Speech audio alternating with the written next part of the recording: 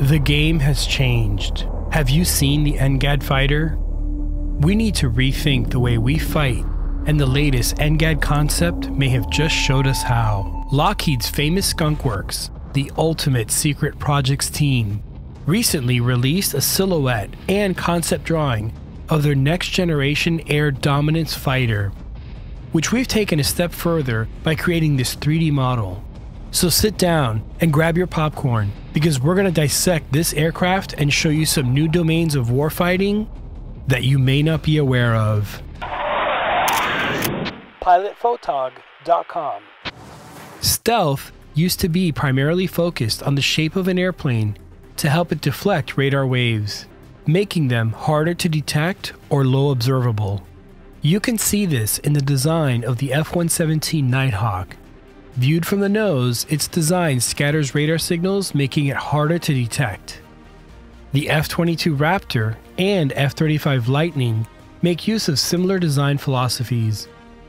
For example, by placing the horizontal stabilizers in line with the wings, hiding them from head-on view. But here's the thing, radars that can detect stealth aircraft have gotten so good that we've seen a resurgence in infrared search and track, or IRST systems. Aircraft like the Eurofighter Typhoon feature an IRST pod built into the nose. These systems are passive, meaning that using them does not alert a target aircraft.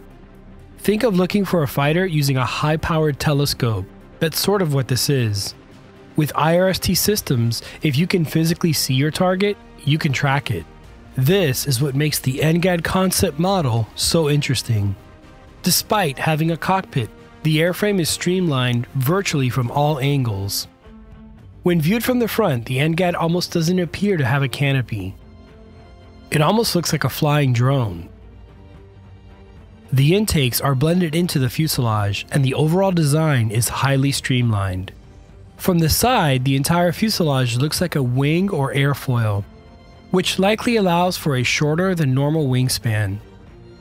The wings appear to have leading edge extensions, or LEX, similar to those found on the Super Hornet.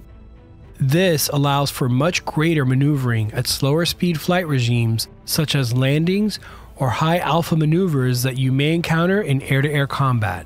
The remainder of the wing appears to have a modified delta wing structure, which could indicate that the aircraft is designed for very high speeds. This seems likely since the NGAD could be used to launch hypersonic missiles. These extremely fast missiles ideally would be launched at speeds of Mach 2 or greater, allowing their ramjets to power them to hypersonic speeds. Without a doubt, the NGAD fighter will need extensive testing, and as we know, testing a new aircraft design is dangerous and accidents can happen. Speaking of which, if you've been injured in an accident, it might be time to get tactical. You can contact Morgan & Morgan, America's largest injury law firm, with more than 800 lawyers and 4,000 case staff ready to fight for you. They've revolutionized and streamlined the way to handle injury claims. With Morgan & Morgan, you can submit a claim in just 8 clicks from your phone, which allows you to skip the hassle of visiting law offices or sitting through lengthy consultations. It's like having your own attorney data link at your disposal. And just like building situational awareness, communications is key with Morgan & Morgan. You can text your attorney and legal team anytime 24/7 throughout your case. On top of this, you can submit your case details, sign contracts, upload documents, and medical records all from your cell phone. This is an integrated, multi-layered defense that works on your behalf. Here's the best part. It costs you nothing unless they win for you. So take action, protect your rights, and let Morgan & Morgan fight for the compensation you deserve. Remember, if you're ever injured in an accident, you can submit a claim at www.forthepeople.com/pilotphotog or by dialing #law. That's #529 on your phone. And now back to the NGAD. The NGAD concept appears to incorporate many design aspects which make it harder to visually detect. Taking measures to reduce visual detection are part of an increasingly important warfighting domain known as spectral warfare. Visual detection becomes even more important when you also consider improvements in electronic warfare or radar jamming. Modern jamming aircraft or drones can degrade radar signals to the point that they are useless. Having advanced spectral warfare IRST systems is an excellent counter to this. For this reason, offensively, the NGAD would make use of its own IRST system, which we've imagined here to be very similar to the F-35's Electro-Optical Targeting System or EOTS. This could help the NGAD fighter target adversaries in highly contested environments while keeping its search radar in a passive mode. Another area of interest is the exhaust port. The silhouette we've seen shows a peak or triangle at the end of the aircraft. This too could be related to spectral warfare. One of the easier ways to detect an aircraft at a distance is from its afterburner plumes. The NGAD's exhaust port appears to be designed to hide or shroud the engine's thrust. This is somewhat similar to what the YF-23 Black Widow did with its exhaust ports, creating channels to cool the exhaust as it left the engines. Along with reducing its heat signature, the NGAD's design could help reduce or even eliminate the afterburner plume from most viewing angles. This likely also indicates that the design will be single engine, like the F-35, and could have 2D thrust vectoring like the F-22 Raptor. Like all stealth aircraft, the NGAD will carry its weapons inside of internal bays. This is done, of course, to reduce the aircraft's profile, making it more stealthy, but it does come at a cost. The amount and size of weapons are restricted by the physical size of the weapons bays. And in our notional concept, the NGAD can carry 4 medium to long-range air-to-air missiles. These bays could also be used for air-to-ground munitions, and we have to assume that new weapon systems are being developed that would fit inside the NGAD's internal bays. With a somewhat limited weapons bay size, the question then becomes, how much will the NGAD rely on drones? In a previous video, I discussed how collaborative combat aircraft, or CCAs, can make the F-35 Lightning a force multiplier. And we have to assume that the NGAD will take things further. Fighter-sized drones like Boeing's MQ-28 Ghostbat are already flying. These drones use AI along with modular mission packages to perform different roles in supporting crewed aircraft. This means that one Ghostbat could be configured as a dedicated jamming aircraft, while another could be configured to carry weapons.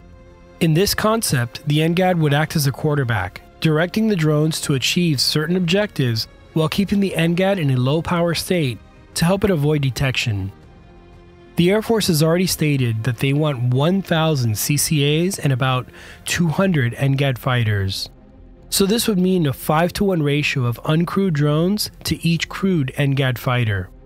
It is important to remember that the NGAD initiative is not just about the fighter, but rather a family of systems which include the drones. These are all meant to work together as a family of systems to achieve air superiority in the modern battle space. It's almost impossible to overstate how important drones will become in the near future. The AI and machine learning techniques that will be implemented into drones will help automate and even accelerate electronic warfare functions.